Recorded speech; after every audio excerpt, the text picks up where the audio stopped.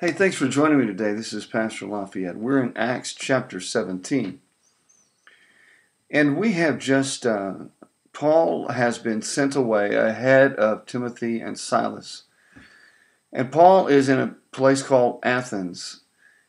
And yesterday we ended on verse 16, which says, "Now while Paul waited for them at Athens, his spirit was provoked within him when he saw that the city was given over to idols."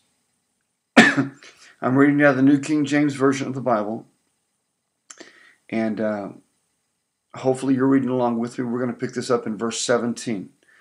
"Therefore he reasoned in the synagogue with the Jews and with the Gentile worshippers, and in the marketplace daily with those who happened to be there."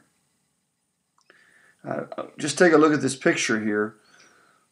His spirit is stirred. He is provoked. He feels like, man, this place is given over to idols. Someone's got to get the truth to them. His heart was pricked, and he knew that he had to do something. So he spends time in the synagogue and with Gentile worshipers, and in the marketplace daily. Whoever was there, he talked to them. Anyone he could. This is critical, I'm sure, is the thinking in Paul's mind. Verse 18. "Then certain Epicurean and Stoic philosophers encountered him. And some said, 'What does this babbler want to say?' Others said, 'He seems to be a proclaimer of foreign gods, because he preached to them Jesus and the resurrection.'" Now understand, they were given over to idols. This place had all kinds of idols and temples. They worshiped so many various things. So to them, Paul was just some other new philosophy that's come along. Verse 19. "And when they took him and brought him to Areopagus, saying, 'May we know what this new doctrine is of which you speak? For you are bringing some strange things to our ears. Therefore, we want to know what these things mean.'" They're curious, "For all the Athenians and the foreigners who were there spent their time in nothing else but either to tell or to hear some new thing." My friend, we are caught up in that today. We want to hear some new thing.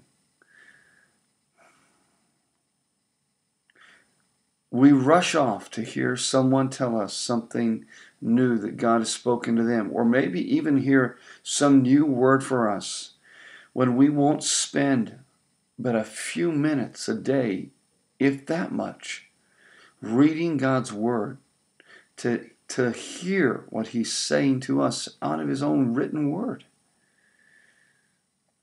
We can be just like that. It's pitiful that we are like that. I'm going to stop here because this is a pretty long story. And I want to encourage you. The reason I do this is so that you can spend time every day in God's Word. Not seeing how fast we can read through it, but seeing what God says to us in it each and every time we open the book. Your goal is not to see how many chapters you read today. Your goal is to open up your heart and let God speak to you through his word today. You can't waste your life running around trying to get direction from someone or at some conference. It's not that those things don't happen. But what God the Father wants is for you to develop a relationship with him, so that you might hear from him and know in your own spirit what you should do, which way you should go. I've been in those situations where I'm craving to know God. I want to know. I want to hear what you're saying to me, Lord. I want to know if this is the direction I should be taking. And I look sometimes in various things, but you know what? God is speaking to you today. And all he needs you to do is take the time to open His Word. Look for situations that might be similar to yours and see how God responded in those. And then just quiet yourself before the Lord and say, Father, speak to me today. Your Word says this. I see this in your Word. What is it that you want to say to me from your Word today? And then let Him speak to you. Father, help us to be people who are not led and driven around, Father, simply searching for a new doctrine or a new word or a new something.